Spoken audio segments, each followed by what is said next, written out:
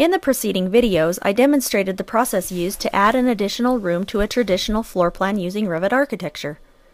First, I moved the desired walls and added the required doors.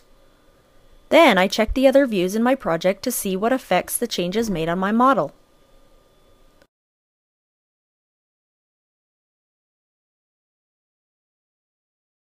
Additionally, I verified the schedules in the project were updated.